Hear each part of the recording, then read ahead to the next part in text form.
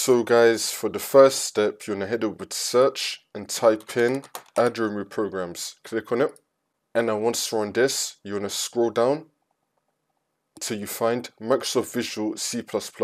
You want to uninstall everything that says Microsoft Visual C++. So I've got two of them right here, so I'm going to uninstall both of them. So I'm going to click on the three dots, and then click on uninstall, and then click on uninstall again, and then click on yes, and then click on uninstall again, which will now uninstall it.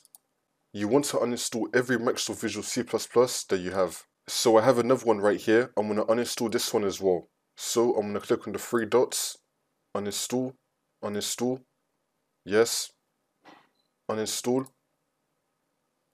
Now they've all been uninstalled for me, all the Microsoft Visual C++. And now for the next step, you're going to go to the link which will be down below in the description to download Microsoft Visual C++ 2015 to 2022.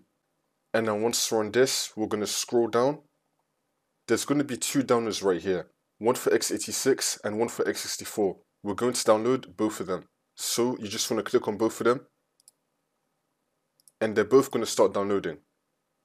And now once they've been downloaded, you just want to right click on one of them and then click on show in folder. And we should now be in our downloads folder with both of these downloads. So we're just going to download both of them. I'm going to download the first one that comes up. It's going to be x64 for me. I'm going to double click on it. And now once this comes up, you want to tick the box, I agree, and then click on install. And then click on yes. And now once that's been downloaded, you want to click on close. And now we're going to download the other one. For me, it's going to be x86. I'm going to double click on it. And I'm going to tick the box, I agree, and then click on install. And then click on yes. And then once that's been downloaded, you want to click on close again. And now for the last step, you just want to restart your computer, and then the problem should be fixed.